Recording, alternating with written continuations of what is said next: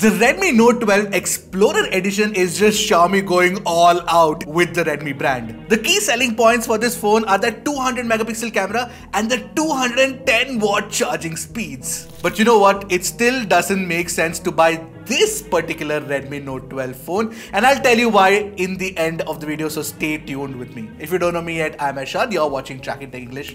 Let's go.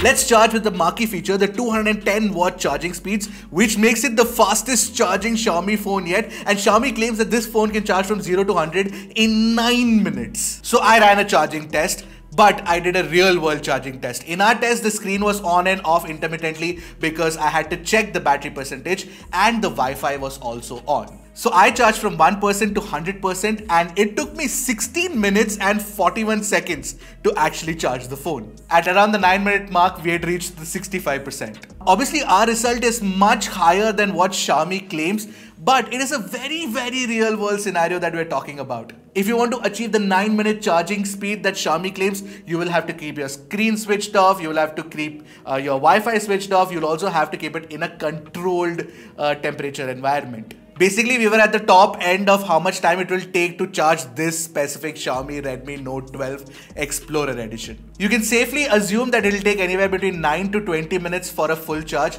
In fact, I saw the Tech Bar video as well, and they managed to charge their phone from 2% to 100% in about 13 minutes and 52 seconds. So yeah, you can see the difference out here. See, all you need to know is that you get blazing fast charging speeds. Even 16 minutes or 20 minutes is absolutely fine, and I'm not really a fan of their super fast charging speeds, so this is good enough for me.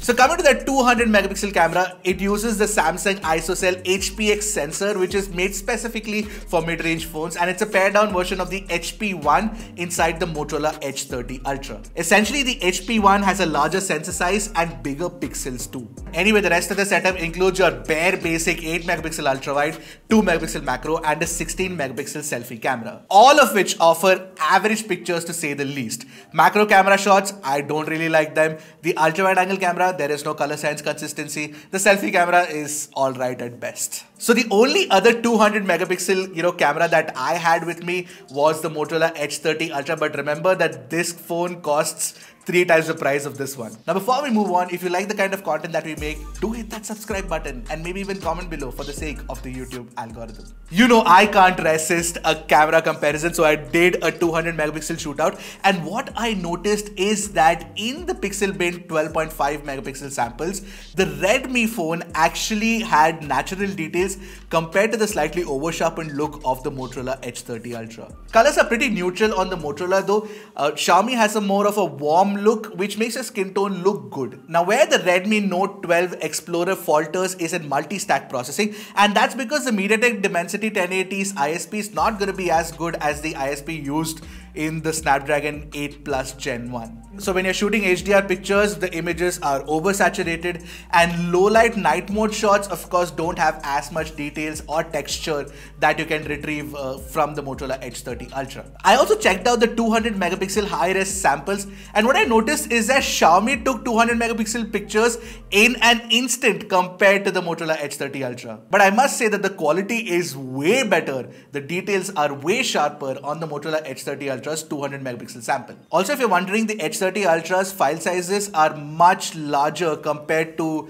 the Redmi Note 12 Explorer. We're done with that comparison, but one point I want to make about the camera setup on this phone is that you now get 4K 30 FPS video recording, which wasn't available on the Redmi Note 11 Pro Plus, so that is a huge sigh of relief. So when it comes to overall camera performance, I think that the 200 megapixel is just a number, and it's an okay average camera at best.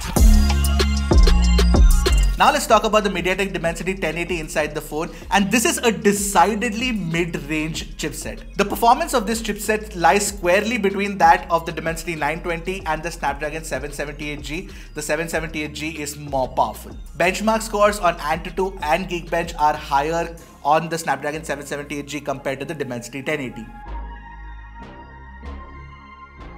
And the COD mobile graphics setting is also better. See, the Dimensity 1080 is a capable mid-range chip, but don't expect it to be a gaming monster or anything. In the past few generations of Redmi Note series phones, what I've noticed is that Xiaomi picks SoCs for making an overall balanced phone and not necessarily a performance monster. By the way, you get UFS 2.2 storage type, which is good, which is fast as well. And what I noticed in regular usage is that if you're not gaming, the phone's performance is very good. The UI itself is fast and responsive, and couple that with the 120Hz refresh rate, which is tuned very well, you get very smooth performance on this phone. Now talking about the design, I do like the upgraded design on the Redmi Note 12 Explorer. You get a matte finish aluminum railing on the side, and you get glass on the back and the front as well. That said, this black variant of the phone is extremely glossy, extremely reflective, and a huge fingerprint magnet. You know what, I'm gonna have a lot of fun watching my videographer struggle to take B-rolls for this phone. Now, the in-hand feel of the phone itself is very premium, but the camera module juts out a lot from the rear. So if you're placing it on a flat surface, it's going to be uneven and, of course, table wobble. Anyway, about the hardware setup, I love the fact that Xiaomi hasn't removed the headphone jack nor the infrared scanner either. But wait, there's one feature missing, and that is the memory card slot. You do get a dual SIM card slot, but no memory card slot, and that's a feature that's missing on a lot of Android phones, and I think that's not a good trend. What do you guys think about it? Let me know in the comment section below. Now, while I do like the design of the phone, I love the display of this phone. You get a 6.67-inch 10-bit OLED panel with 120Hz refresh rate and 900 nits of peak brightness and support for Dolby Vision and HDR10+. It gets really bright outdoors, and the peak brightness in HDR videos is also very good. Now, I did test out a couple of Dolby Vision shows on Netflix on this display itself. It's rich and vibrant, no doubt, but I feel that the skin tones veer towards red and the HDR tuning is not done very well. That said, the stereo speakers are very good. You've got support for Dolby Atmos, and the left-right channel balance is pretty decent. Actually, why don't you take a listen for yourself and let me know what you think.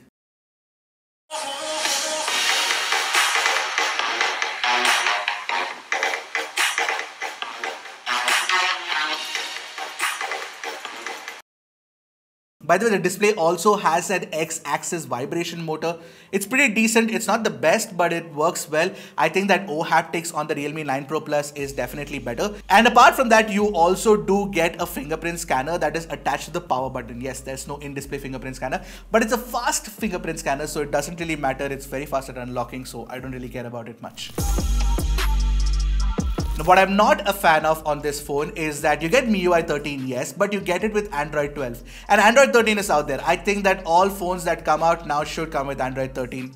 That's not there on this phone. Regardless, you can expect a couple of years of update, which means that you should get Android 13 and maybe even Android 14. But yeah, I mean, that's something that Xiaomi doesn't care about too much. I have not seen MIUI 14 with Android 13 yet, so I don't know what's going to be the state of this one. That said, MIUI 13 continues to be very feature rich. There are a lot of customization options available for you. And now, since this is the Chinese variant of the phone that we tested, there are a lot of bloatware apps as well.